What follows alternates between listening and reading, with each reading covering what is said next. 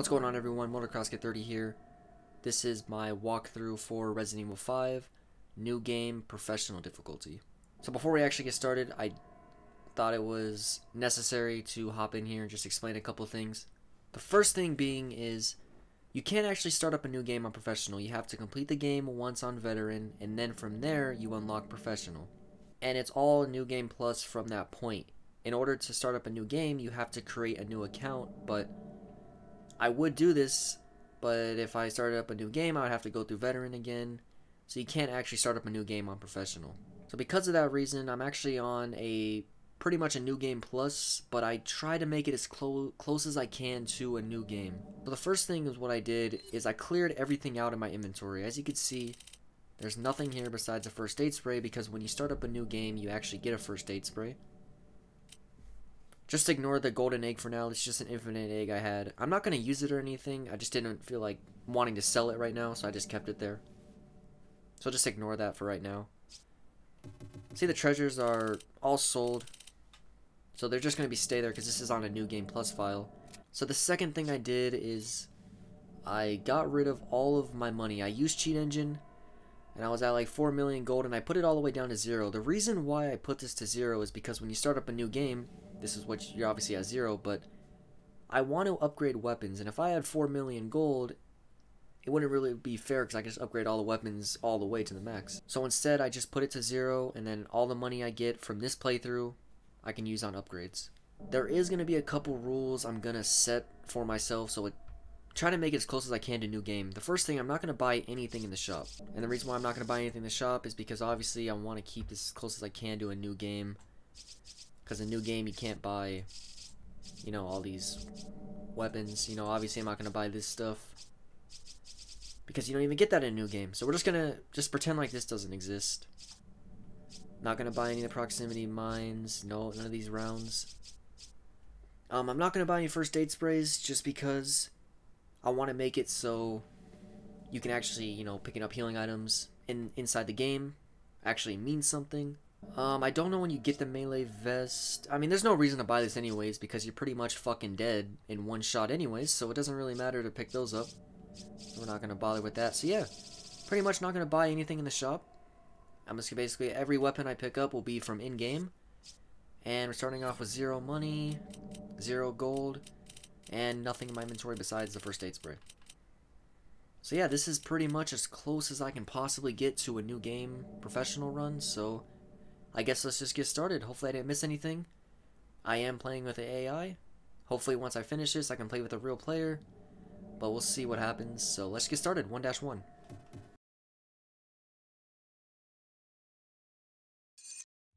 Resident Evil 5.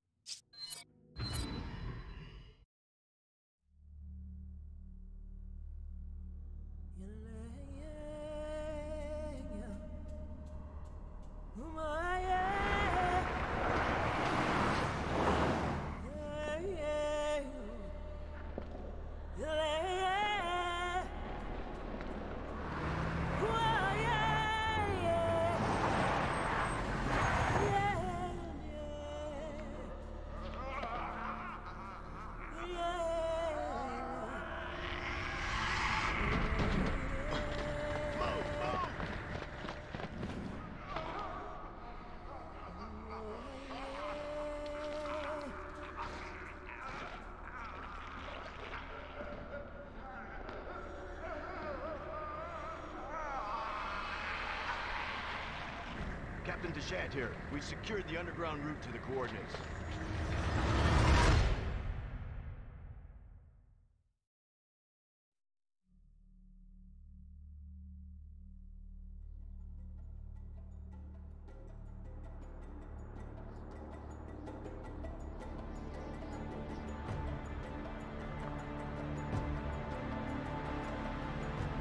I should have seen it coming.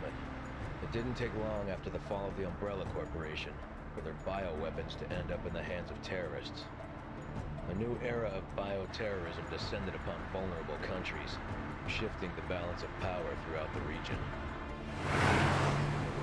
People in the destabilized areas soon feared another incident like Raccoon City was inevitable. As panic spread, governments of the world turned to the Global Pharmaceutical Consortium, which formed the Anti-Terrorism Unit, BSAA. Operatives of the BSAA were sent to infiltrate and neutralize bioterrorist hotspots, restoring safety and stability to various regions around the globe.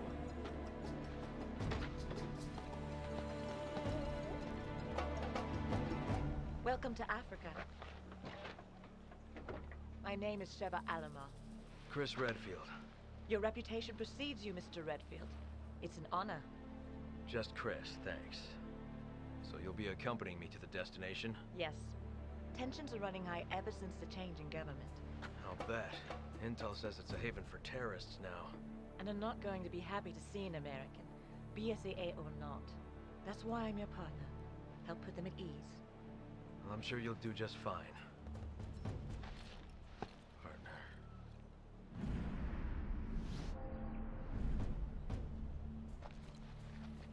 You okay?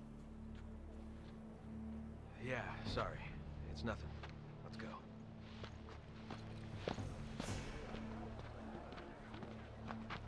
Casualties continue to mount over the long years I've struggled.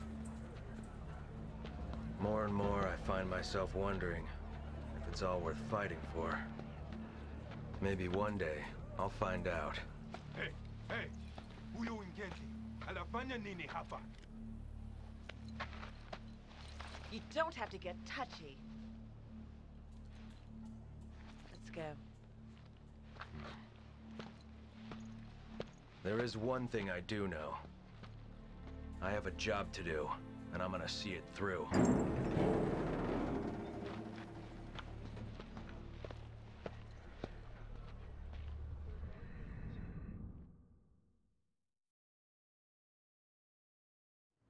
What's going on, everyone? MotorCrossKid30 here, bringing you a new game professional walkthrough for the first chapter in Resident Evil 5 1-1. This is Kirk. Chris, Sheva, can you read me? Chris here, coming in loud and clear, Kirk. Yes, we read you. There's a black market weapons deal going down in Kijuju. That's where Irving will be. The Alpha team has already infiltrated the area, and you will be going in as backup. Rendezvous with your contact at the butcher's shop. You can gear up and get briefed on the mission there. Watch your backs. Roger that. Copy. Over and out.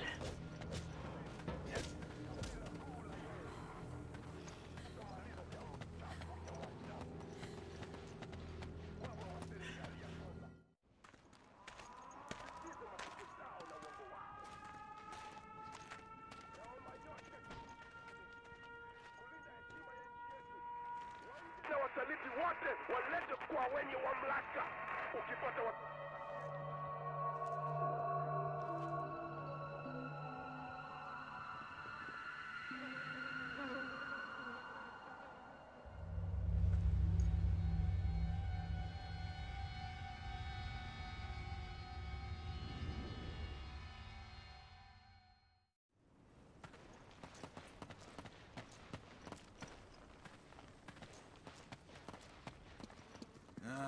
Chris Redfield.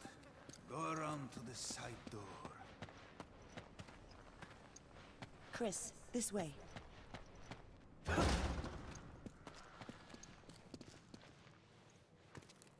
Good, you're both here. Come.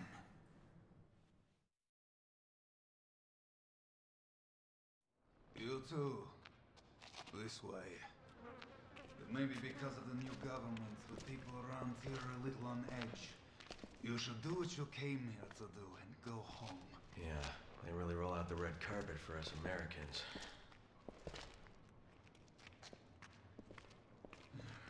I have your weapons for you here. Check them.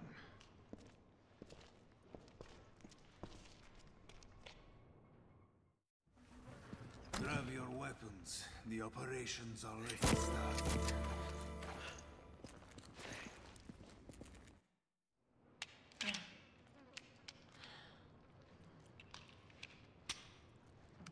Destination coordinates? Town square's up ahead. Go through there. Alpha team's waiting at the deal location. Good. What do you know about Ouroboros? Mostly just rumors. Something about visions of a doomsday project. Doomsday sounds about right, and apparently it is no rumor. You're kidding, right? You must find a man named Irving. He is our only lead.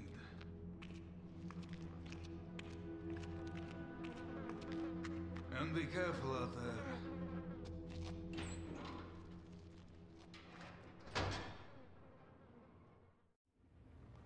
So starting out, you may notice that my graphics look a little bit different. That is because I installed a mod that basically gets rid of the green tint that is in this game. Remember, we're a team.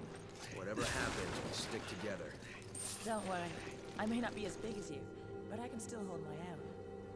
So the reason I have this installed is just because I think it looks a little bit better. But if you guys do not like it, just let me know in the comments and I will change it right back to the original. So now actually talking about gameplay. Chapter 1-1, this chapter is a bitch, especially if you're playing with the AI like I am. So as I was recording this gameplay, I realized that my strategies weren't really efficient as I was playing for this chapter. So I guess what I'm basically trying to say is this chapter gave me a lot of problems. Did you hear that? It came from that building.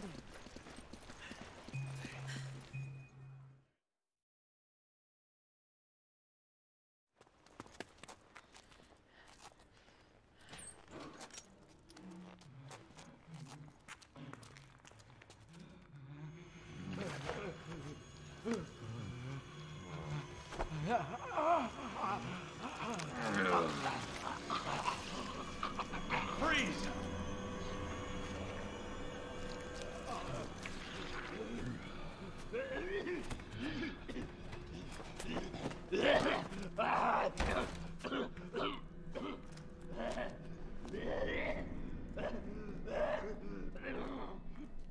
Are you okay?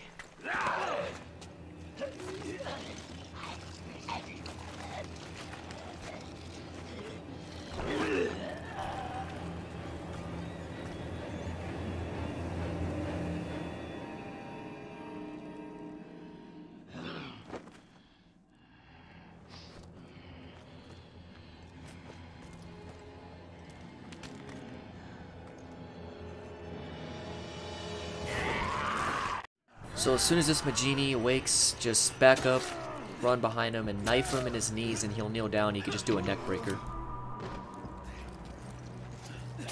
What the hell just happened? They didn't move like any zombies I've ever seen. So if you don't kill that Magini fast enough, Sheva will start shooting him. So basically if that happens, just reset. There's no reason to use any ammo in that part.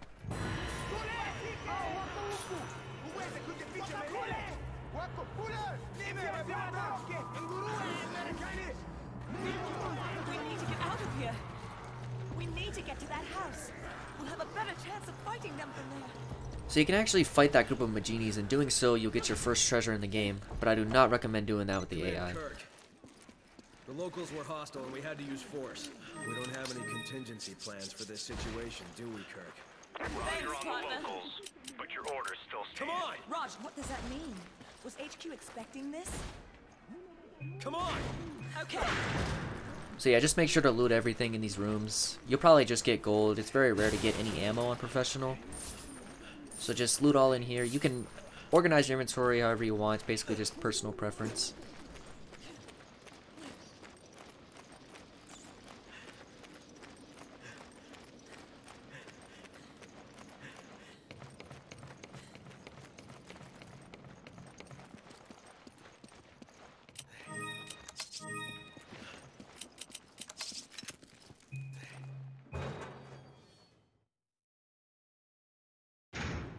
So this holdout section coming up is just pure bullshit.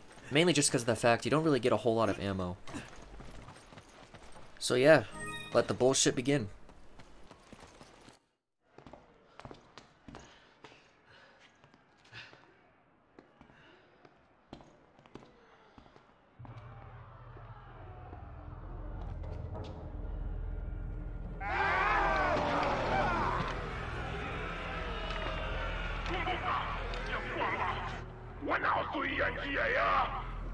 Benedito!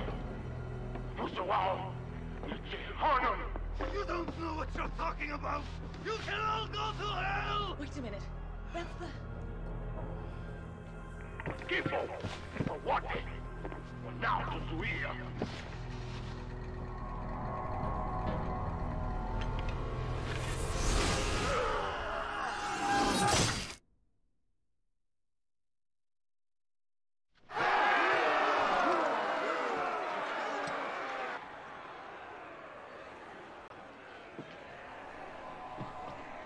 Happen, Daddy! What? What you want to live your down? Yandia that too!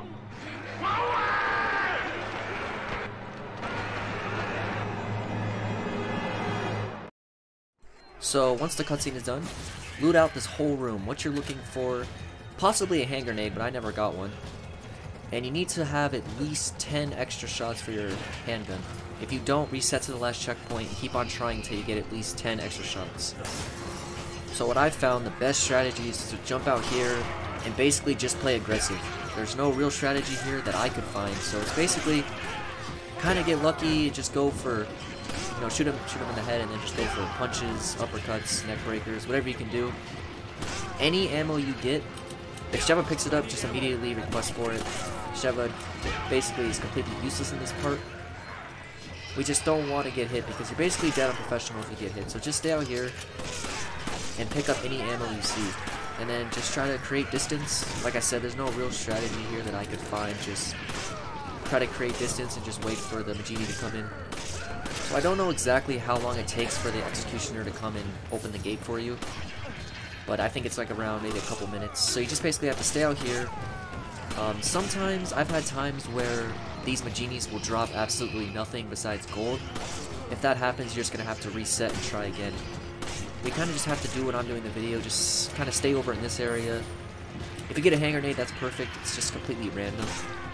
You don't really need it in this part. Just if you get overwhelmed, just throw the hand grenade. If you don't have a hand grenade, just use all your ammo and just create space like I'm doing right now.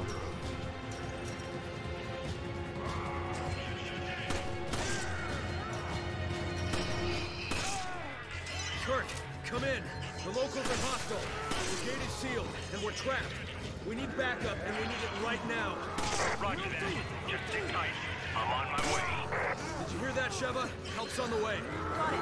Just hope he gets here quick. So once you get that dialogue, the Executioner is going to come and open the gate. It's kind of random how fast he will spawn. I kind of got the... Sometimes he'll just come straight away, but sometimes you have to wait like an extra 20 seconds.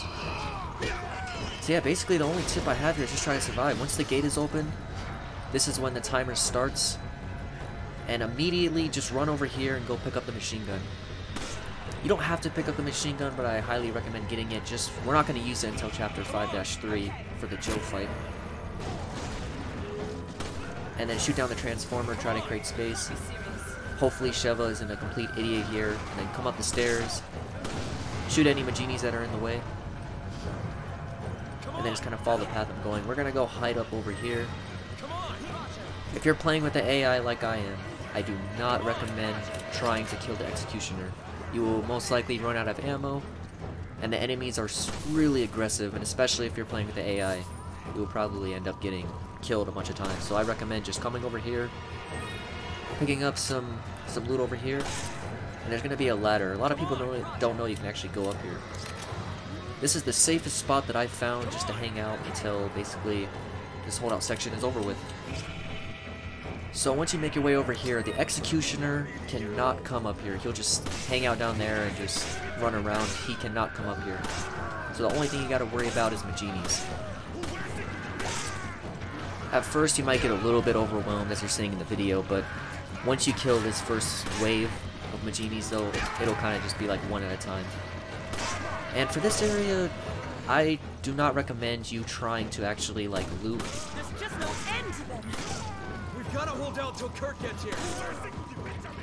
The reason why I don't recommend you actually loot in this area is you're pretty much just gonna get a bunch of bullshit. There's a lot of cheap shit that happens.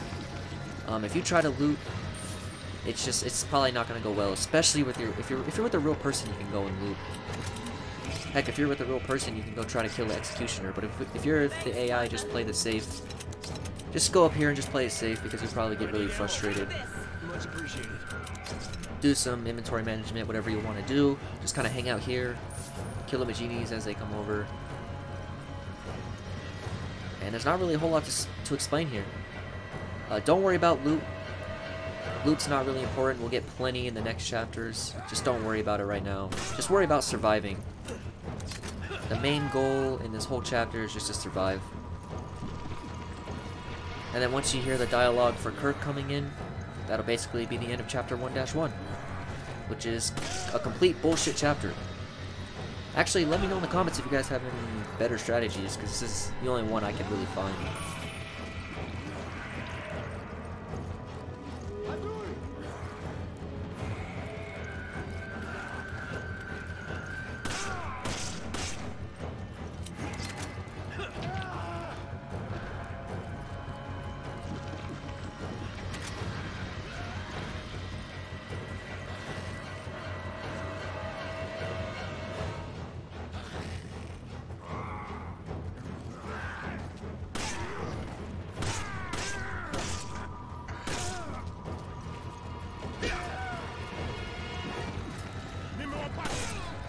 Chris, Sheva, how you holding up?